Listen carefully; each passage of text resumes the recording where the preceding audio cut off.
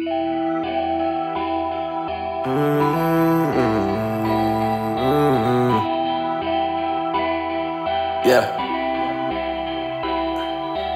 I was daydreaming back in grade school. They told me stop daydreaming cause it ain't cool. Stop acting like these rappers cause they ain't you.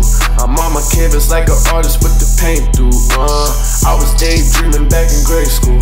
They told me stop daydreaming cause it ain't cool. Stop acting like these rappers cause they ain't you. I'm on my canvas like an artist with the paint.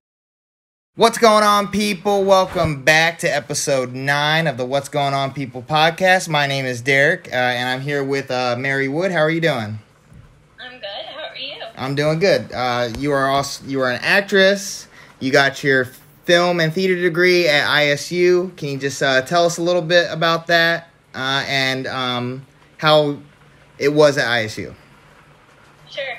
So I actually did 2 years at COD, Community College of DuPage, and I did a couple acting classes just to get my associates out of the way, and then I went to ISU, did some makeup classes and costume classes and obviously acting classes, and was a part of so many crews. It's unbelievable how many backstage areas I've been in. Right. So it was great. I learned a lot, and a lot of hours came. And that's basically it. I took a directing class as well, so I learned to dabble not only on screen, but backstage, like I said before, for director and lighting and sound and all that stuff. So. Awesome. Yeah. And you also said you used to work in the nursing program and you used to act as different characters for the patients, and it's kind of similar to what you do now. Can you just tell us a little bit about that as well? Yeah. I loved my job at Illinois State. So the nursing program had a simulation hospital, and they needed actors, so was the perfect way. Why not? Right? Practice your acting when it's really competitive at ISU as well. So I wasn't really in a lot of like films and shows that were student produced and a lot of theater shows. So why not practice and get paid? Right. So what I basically did was they handed me a card every day. I went to work, and I was supposed to play a patient with some kind of disease or a symptom going on, and the nurses were trying to figure it out. And then we had some days that I played like an alcoholic and an insane girl for the psych unit, and that was really fun because they had to basically not figure what I had, but also maintain, because there was, like I said, there was a simulation hospital going on, so they had to act. They had multiple patients and all that stuff, so I escaped out of the room several times for mock reasons. So yeah, it was really fun, and it was very bittersweet when I left. So I made so many connections, and I made so many memories with all the 2 years I worked in there. So awesome. And then how does that pertain to what you do now? So right now I work for my uncle, and he is a police chief, and his friend also does CIT, which is crisis intervention training. So what we do is we obviously have mock situations going on with cadets, former cadets, recruiters, and just retired police men and women trying to get back to the force. And we're trying to teach them how to slow down and be calm in a situation, in a high stressful situation. So there's one instance, I can't reveal anything just because of technicality and all that stuff. But there is a situation where there is a baby mama and an agitator involved with the baby. Right. And the police, men and women, are trying to calm the baby mama down. Otherwise, she takes action and disposes of the baby. So they're very high stressful situations, and whenever I get to participate in that, I always have a thrill. Obviously, these are very real scenarios, so obviously I'm not thrilled on like how real they are. Right.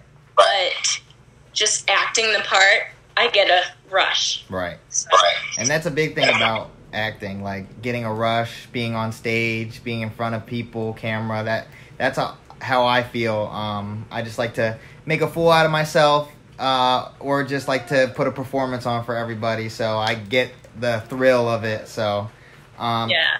You also said you got an internship for Disney World. Yeah, I did. But due to COVID, you were sent home. So I just wanted to ask you how that made you feel. So, first of all, I could talk about Disney all day long with you. I have a Disney bracelet here. It does not complete my outfit, but, you know, I like wearing it because it reminds me of the memories I have, and it's kind of my good luck charm, so. Awesome. But when I got the email that all the college kids were sent home, or being sent home, I was very devastated. Right. I was planning on staying there and obviously getting my master's in marketing and hospitality, because as actors we need not only that theater. So, yeah, and I was going to participate in the Disney Aspire program, which helps college students maintain that master's degree or bachelor's or whatever degree you want to go in. So it was hard. It's still kind of hard to not talk about it, just to relive it, because I made so many friendships there. I had so many great experiences there, learned so much there, played so many roles, and there were a lot of interesting guests, both bad and good, but most of them were good, so which was great for me, and I got to play a great character and comical too. Right. Yeah. It's never easy to go away from something you've been doing so long, and just like you said, making those connections and stuff. When I used to live in Pennsylvania, I used to do something similar to that. I worked for a Princess Party production company where I dressed as different Disney characters, Star Wars, Power Rangers, Marvel characters, and that. And because of COVID, a lot of the business wasn't coming around, so I didn't really get as many hours, so I had to put in my 2-week notice because I wasn't making enough money. So I kind of understand how like devastating that felt, you know, being in this role with all these characters and making connections and having a great time, and then because of something you just had to unfortunately step away from it, or it wasn't in your control. So it's not. 2020 has been an interesting year. Right. I'm not gonna swear on the podcast, but it's been interesting. Right. And do you see yourself having a possibility of returning? That's a hard one, because we all, like, as college students, when we got the email, they're like, okay, so once this whole pandemic ends, you guys can definitely reapply and all that stuff. Unfortunately, because we did all get laid off. Right. We have to go through the whole interview process all over again, as opposed to the internship allowed you, if you wanted to be part-time, just to fill out an application and then it would be easier if I still had my internship Right. trying to be part-time. So Right, so you have to start back from scratch and re-interview all over again instead of getting your position you already got. That's really heartbreaking, and I'm sorry that happened to you. It happened to a lot of people, but I'm sorry it happened to you and a whole bunch of other people. I do have other friends that had to leave their Disney jobs because of COVID, so it's not just you. It's a vast community out there. yeah, well, thank you. Of course. And to answer your question, sorry, I went on like this whole tangent. No, about that's it. why we're here. But once Disney starts to be normal, Right. I like to tell everyone. Air quotes. Air quotes. Yeah, exactly. Then it's a possibility. It's definitely an idea. I definitely want to try to be an extra in Chicago and do all that theater stuff. And once entertainment comes back to Disney, it's definitely more of an option than right now, obviously, because Right. there's only rides and there's not meet and greets. There's Right. no fireworks and all that stuff. But I would definitely strive to be obviously a face character. I did audition to be a Disney princess, and unfortunately I didn't get it. That's why I wanted to keep that internship going and to basically climb the ladder, as you like to say. So, Right. At least you didn't give up, and I commend that. Because a lot of people would have gave up, but you didn't. So yeah, thank very you. very commendable. You're welcome. Let's also transition to, you were also a scare actor. Oh. I myself was a scare actor. I used to work at a place in Pennsylvania called the Penhurst Insane Asylum, which it was this big. It used to be a place for the I want to say the crazies, and it's believed to be haunted. And so you would hear things at night, you would see things move, and I did it for 2 weeks. So did you like doing that? And if you did, why did you like it? What about it did you like it? Okay. First of all, I've heard of Penhurst, so It's a fun place. it is a fun place. I've researched it because during the spooky times every year, I search up Halloween haunted houses and Right. haunted attractions just because it thrills me. Right. So it gives me adrenaline, and a lot of people are like, ew, why would you do that? But I'm like, Right. there's a little part of my brain that opened up. Right. So, but I love it. I played, so at Illinois State, we had a haunted bridge, and I played Harley Quinn Nice. for the first day. And Big role. yeah, it was. And I had so much fun being it, and there were so many reactions. The mayor came and all that stuff. I didn't even know the mayor came because it was so dark.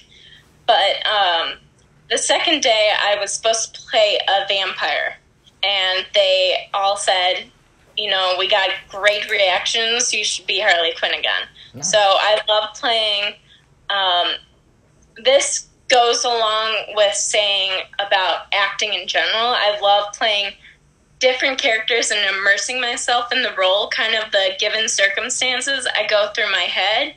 So, like Michael Myers, I love diving in deep in his brain and like figuring out why he wanted to kill people so much. Right. And, especially for Halloween, like Right. Halloween and demonic just characters in general. So I love doing that, and we're a big Halloween family right here. So my dad and I carve at least, we carved 4 pumpkins this year because we didn't have our Halloween party, but my dad and I usually carve about 20 pumpkins. Nice. Of our Halloween party, so it's pretty. I love the whole Halloween scary thing. So yeah, my favorite Halloween character, because you brought up Michael Myers. My favorite is Freddy Krueger. I've dressed up as him like 2 Halloweens ago, and I just like the whole story about it. It's a messed up story because it was true, but just the creepiness about it, and him entering your dreams and just torturing people. It's a great series, and I didn't really like the new remake of it, but I like the older ones, like the older Nightmare on Elm Streets. But the newer one, it just didn't sit well with me. Yeah. Well, you have to give the directors credit, and the writers. I mean, they come up with so many creative aspects to make your hair stand up and make you jump. And I'm gonna go out on a limb and say that I love watching scary movies in the dark. Nice. And a lot of people don't like that. I do too. When I mention that to them, they're like, "You are really insane. Why would you do that?" And I'm like, I love being scared. That's the whole reason of Halloween. It takes out of the scary movie when there's a bright light above you, and I know. You just gotta be fully in the movie. With the darkness, even the movie's dark, so the dark adds to the darkness. It's just a great effect. Exactly. All your senses have to be involved. Right. Within watching the movie. And focused on one thing, because if you have a light or different lights on, your focus isn't drawn to just the TV. Yeah. And so since we're on the topic of spooky stuff, what's your favorite Halloween movie? Just in general, or give me your top 5. I'll make it easier for you. Okay.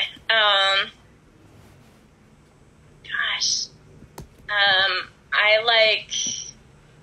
And they don't have to be like scary. They can be scary, but they can just be a Halloween movie. Okay. So obviously Halloween. I love. Does every movie count for my top 5, or just the whole Halloween? Just put the whole franchise in there. So that's number 1. Okay. I really like.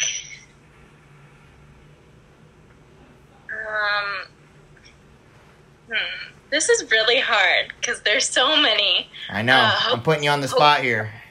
Yeah. Hocus Pocus is one of them. That's a classic. I really like Hocus Pocus. That's a classic. Yes. One of my friends told me I've never seen Hocus Pocus. I'm like, okay, it's July. We're still going to watch it. Right. So we watched it that night. So, I really like... So, The Shining and Dr. Sleep are the 2, franchise aspects. Right. I recently watched Dr. Sleep, and I really, really liked it. It was good? Yeah, I really enjoyed it. I haven't seen that, so I'll have to see it. Okay, I won't give you any spoilers, awesome. But I love Stephen King. Yeah. He's a great writer and all that. So he's confusing at times, but once you get past the many details he goes on, it's a great storyline, and he comes up with creative concepts. So exactly. Another Stephen King, I really like It. Yeah. I like the newer version more than the older version just because of the clown. Yes. And makeup. His makeup is on point. Right. I love scary movies with really good makeup. Right. That I could do at home because I have a makeup kit. And it's just so fun to recreate it on my time I have right now. Right. So, and it's something for me to practice, right. you know. That was 3, so 2 more.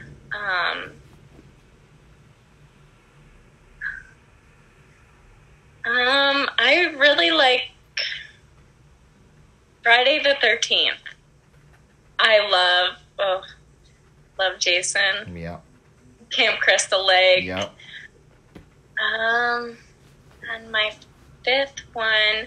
So this is an old one, and you might not recognize it because I didn't even recognize it at first. Right. But it's called Halloween Tree. Never heard of it. Yeah. So it's a cartoon. Obviously, it's not. It's geared more towards kids. But I grew up every year watching it because my dad loved it, my mom likes it, and it's just great. I always look forward to it. We play it on October 1st. So Nice. Yeah. Awesome. My top 5 would probably have to be Halloween Town. Okay. I like Halloween Town.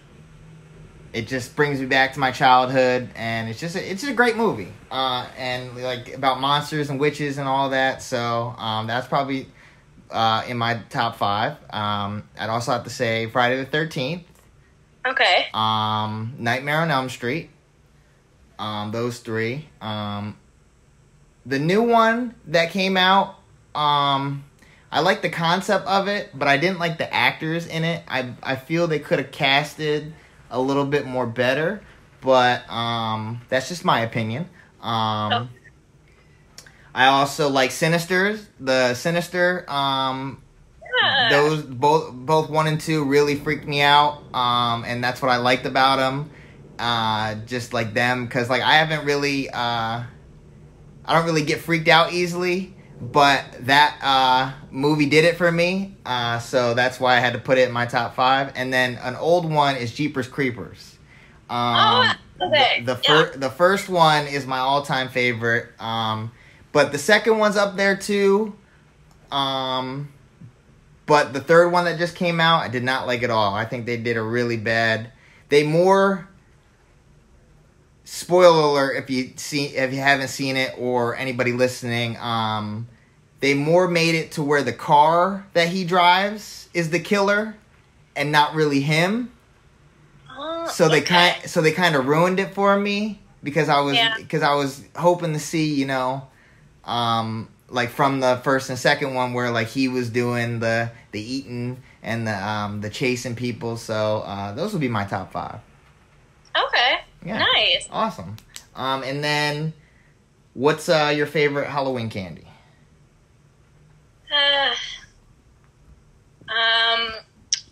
I gotta say Kit Kat. Nice. That's a good choice. When I was at Disney, my name, well, at Illinois State too, because there were 2 Marys in the program already at COD. Right. So I didn't want to be called Mary W. Right. So I went by my middle name, which is Catherine, but there was already a Catherine at Illinois State, so I went by Kat. Nice. And they called me Kat throughout Disney. I was named Skipper Kat for my role at the Jungle Cruise. Nice. And I've always loved chocolate and Kit Kats. Right. But I am allergic to cats. So Nice. That's a fun fact. Yeah. But like, is it do you have allergic reaction? Do you swell up? Do you get itchy? What about cats you're allergic about? Like, what about it are you allergic? So when when a cat is in my room, I was babysitting one night, and the parents didn't tell me they had 2 cats. So my throat started itching, Right. not like closing up, but it was just very uncomfortable, Right. and my eyes start watering and all that. It's just an uncomfy situation. Right. It's not too severe where I need like an EpiPen. Like Right. one person asked me, Right. "Do you carry around an EpiPen?" And I'm like, "No, it's not." No. No, but it's very uncomfortable, and there are some times where I'm like, I'm not a cat person. I'm a dog person. I have a dog. Right. She's actually hiding in my room right now because of the storm. But Right. I like that aspect of having a black cat. Right. Just, there. Yeah. Because, The Yeah. the spookiness of it and the tradition it brings, yeah, true. Yeah. Just like going back to one of your favorite movies, Hocus Pocus, how the kid got turned into a black cat. Zachary Banks. Yeah, there you go. They're coming out with the Hocus Pocus 2. I know. With everyone in it.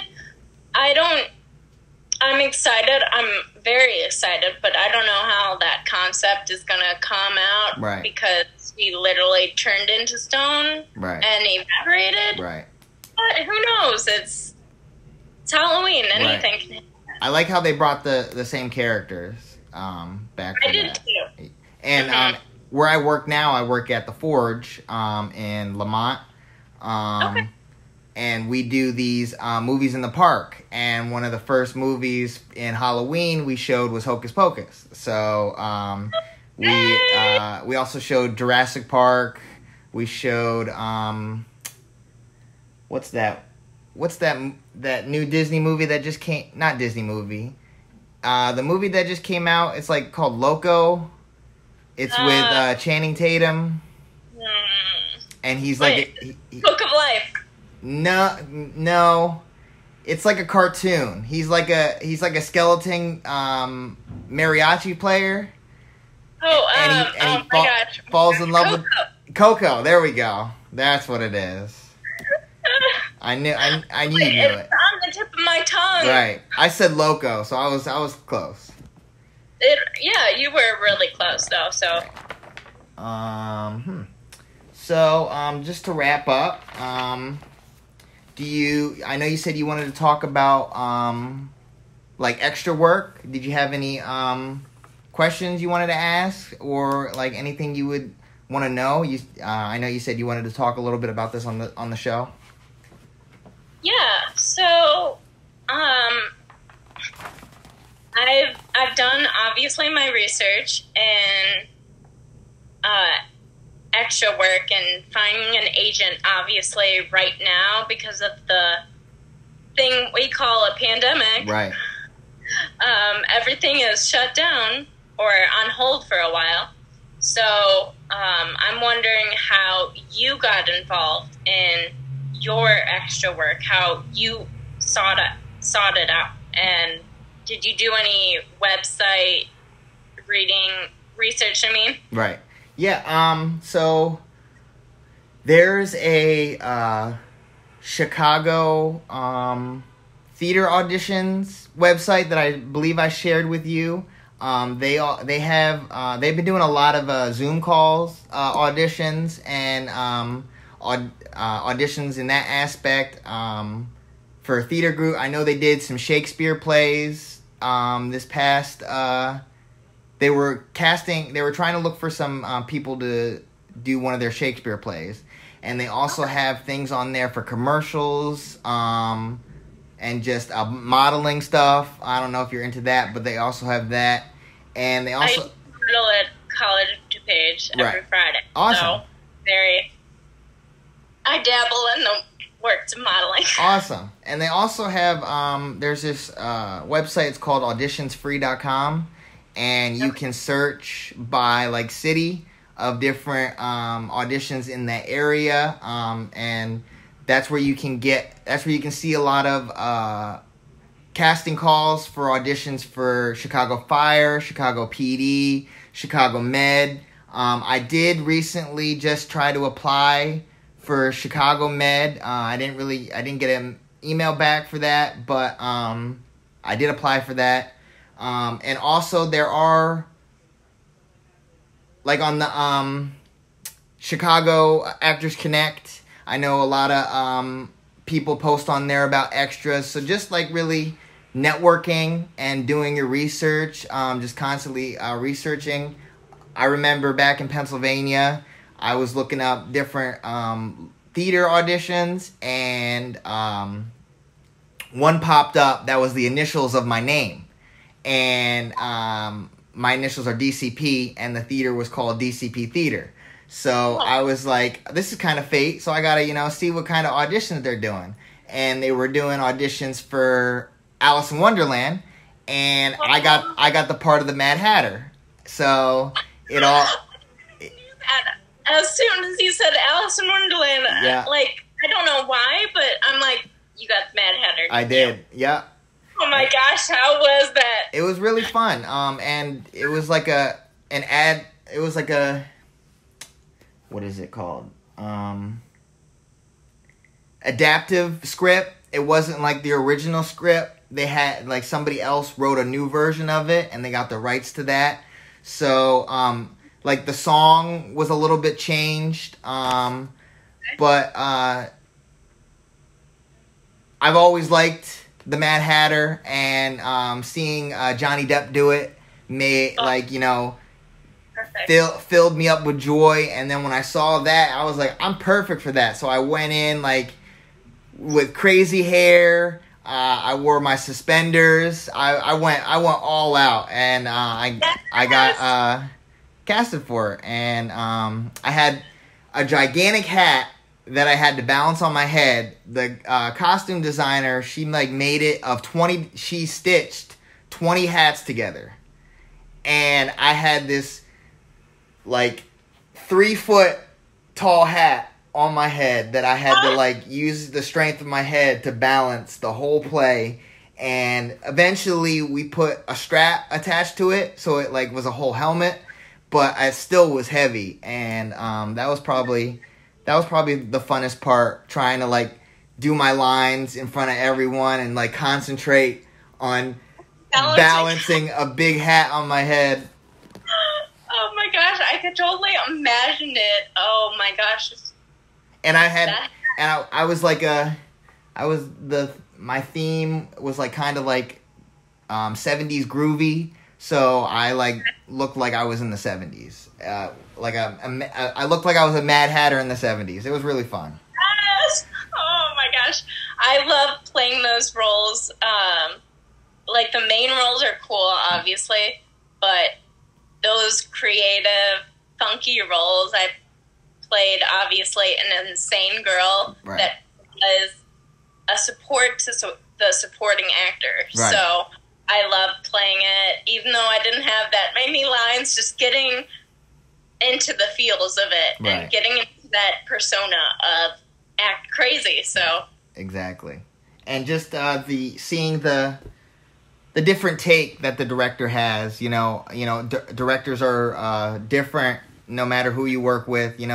Some can be the same, but a lot tend to be different. So it was just great seeing their aspect on how they wanted to bring the play out to the audience. Mm-hmm.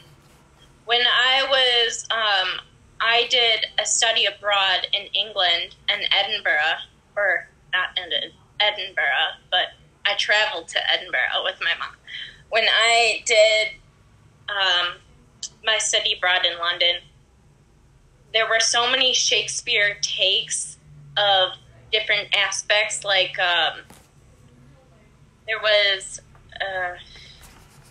Midsummer Night's Dream, and that had a twist to it, but not a complete twist. And then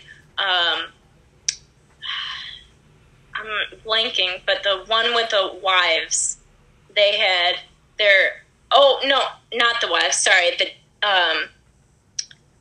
Taming of the Shrew had the gender swap. Right. So that was interesting in that take. So I like the different, like you said, different takes on different perspectives of the director's feel and concept. So right. And when I used to, when I went to college down in North Carolina, I was in a Shakespeare play, Much Ado About Nothing, and I was the sexton and the town's word keeper, and my director, one of the roles that was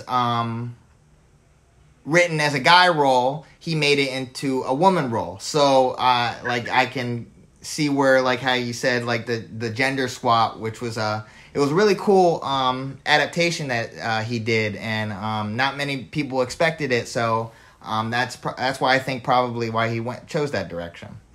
Yeah, there's a lot of talk when a big portion of a film or show that you know and you've memorized is switched up. Right. So the director loves when audiences talk about that, and I just love those conversations at the end of shows. Right, and that gives the show like more publicity, because people want to come out and see, wow, they changed this part. I wonder how it's going to be. Like, you know, I saw this play this certain way, so now I want to see this way. So like it gets more publicity like that when you differentiate it. Yeah. But just some advice that I would give to you is just keep going and do your research, and if like not all the time is everything going to be paid, and I know it sucks, but like do a couple student films, do one volunteer role, just to like make some more connections, and that's also another way of getting your foot in the door, because you might have done this not paid, but then who you met on that set and the actors you also acted with, they might know of another one that is paid. So it's just like always be on the lookout, always be hungry for it in this profession. You gotta want it, and yeah. So it's my advice for you. Okay, well, thank you.